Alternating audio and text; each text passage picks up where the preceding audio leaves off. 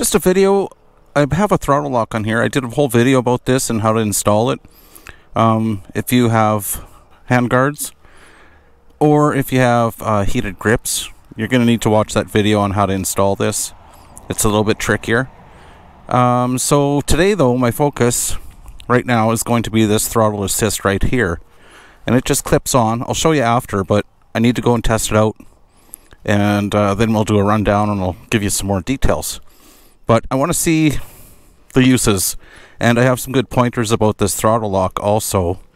Some things to be very careful about. And I want to find out if I have any issues with this throttle assist, which is basically just a rest for your wrist.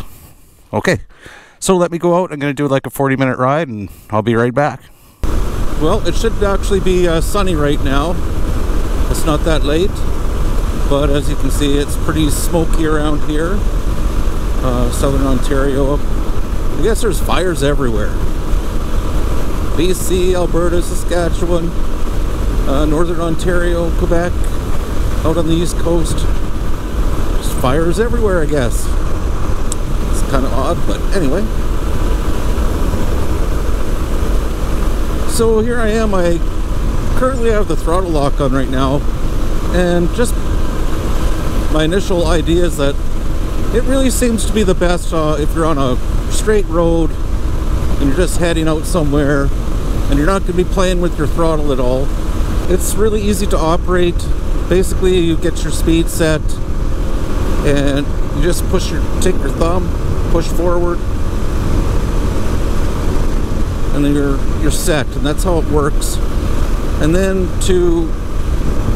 whenever you want to slow down, and I think anytime that you're going to do anything that's coming up, maybe there's some hills or turns that you know you're going to have to change speeds for, or if there's a stop sign coming up, it's very important to, I just do a quick, bring my throttle right down, clutch and throttle at the same time, and I make sure it's right off. I can see it moving, so I know it's not engaged at all. Otherwise, you're going to end up getting yourself into trouble. Because if you forget, or you don't put that throttle all the way off from that throttle lock, and you pull in your clutch, guess what's going to happen? Your bike's going to rev out, and then you're going to probably panic or something, and maybe you'll let the clutch go. I don't know. Anything could happen. But anyways, you might go for an unexpected ride. So I am now in the habit of, if I plan on doing anything that's coming up,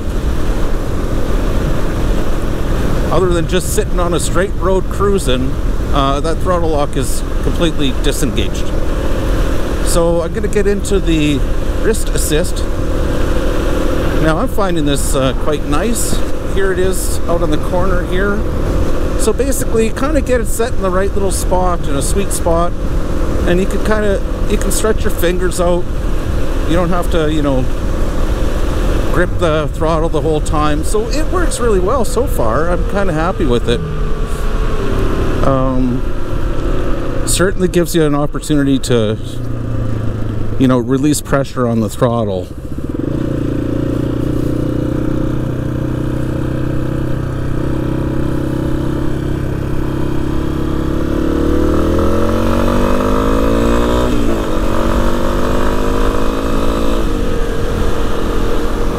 So this is what I'm talking about. I think this is going to be super handy, this throttle assist. Super easy to put on and very effective. I'm really surprised. I mean, if I had to decide which of the two to get, this metal throttle lock is about 20 bucks. And this little plastic throttle assist here, where my thumb is, it's like $10. So the reason I have these is because my hand, it doesn't take very long. If I'm on a, 5-10 minutes holding the throttle for a long time, my hand just, it's wrecked. I don't know, there's something wrong with it. So, but even with this throttle assist, which I think might be safer overall, for example, I mean, right now, at least I don't have to take my hand off the throttle. I can even just put my thumb on there, give my fingers a rest, And plus, with it under your wrist, you can learn to relax your fingers. See, I can move my fingers. So I really like this throttle assist. Absolutely nothing wrong with it. I'm super surprised. It's worthwhile trying, I think, for some people. And it's nice. I mean, you can just sort of rest your hand on here. You can move your fingers, all of them, all at the same time, even your thumb. Very happy. My hand's gonna talk to me. I'm really glad you got this wrist throttle assist type thing. Really helps my hand. That's the sun, folks. Look at it.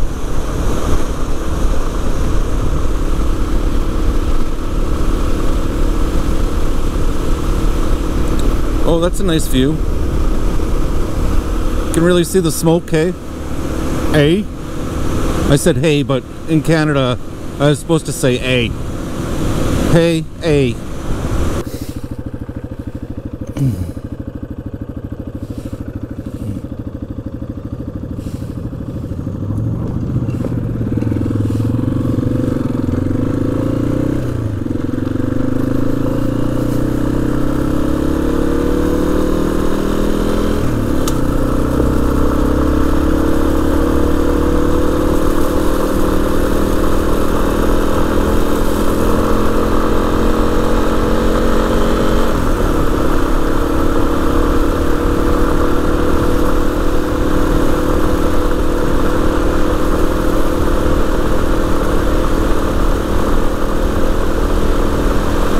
Oh man, they put gravel on here.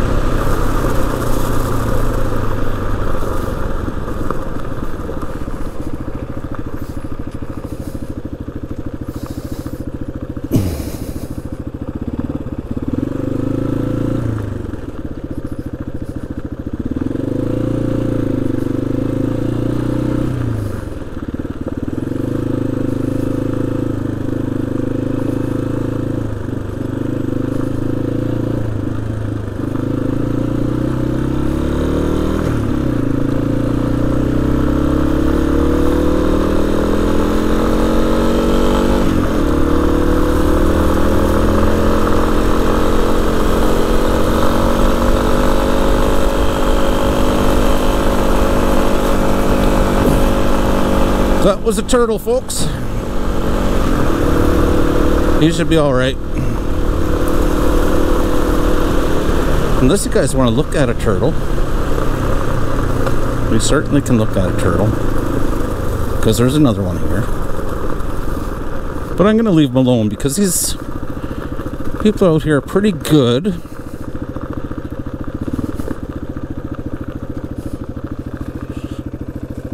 See, he's been hit before, but I'm gonna let him be. I think this road, no one really comes down here. So, good luck, little turtle. You'd be fine. You just stop moving because I'm causing you grief.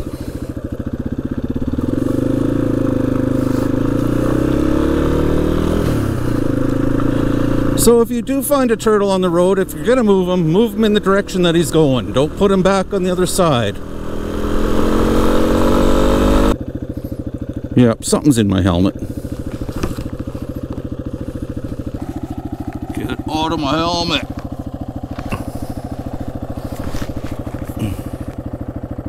Oh, now my earplugs aren't in. Jeez.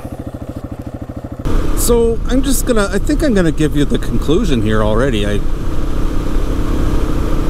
been driving for quite some time now, and both of these devices are really cool. The throttle lock, I think, is really more suited for probably on paved road, or a very subdued dirt road. But the throttle assist, which is the one I'm testing out here today, I think as an all-purpose thing, I would have to say I would go with that before this throttle lock. It's more practical for the type of driving that I do. So that's the caveat. If you are normally on paved roads doing some distance driving, definitely I would do the throttle lock. That would be my first. If you are mostly some dirt road and trail stuff, then the throttle assist, that's the way to go, 100%, I think. But I guess to each their own, right? And it's going to take a little, I need to adjust this a little bit, so the profile is a little bit lower. Maybe I'll do that now. I'm just finding at the slower speeds, it's kind of sticking up a little bit, and I want it more level because that's my natural position. So if I just drop my hand down, I don't make the bike go. So in order to do that, you have to actually spin it all the way around. And I think I'll just try to get it, you know, parallel with the ground.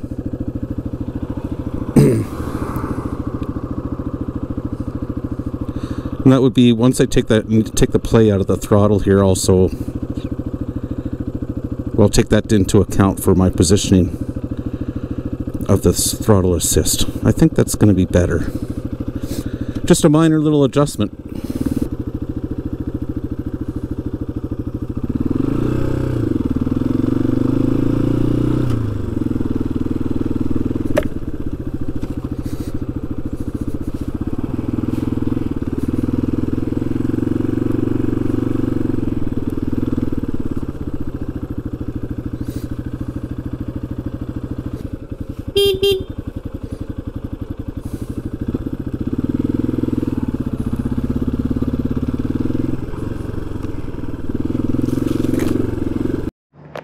Oh, and before I forget, I did a whole video on this throttle lock, so I'll put a link in the description, especially if you've never put one of these on and you have sort of bigger hand grips, and also if you have the hand guards on here. Super important information about how to get this on here properly with the hand guards and a larger grip. Mine's a heated grip, so it's a lot bigger in diameter, and it's soft rubber. Really tough thing to do if you don't know how to do it. Anyways, check it out. You'll be glad you did. Throttle assist is great for everyday stuff. Just scooting around some dirt roads, maybe some windy roads. It gives you a little break once in a while, but you're not committed to anything. The throttle lock, I find it's great getting somewhere. If I need to be driving for like, you know, 30-40 minutes straight or longer, whatever, the throttle lock definitely is good too. So in conclusion, I like them both, and I'm keeping them both. I just found that I could use this once in a while, and when I'm not using this is always here. So perfect for trail riding, I think. Slower speed stuff, yeah. Anyways, take care everyone. I hope you liked the video. Give me a thumbs up.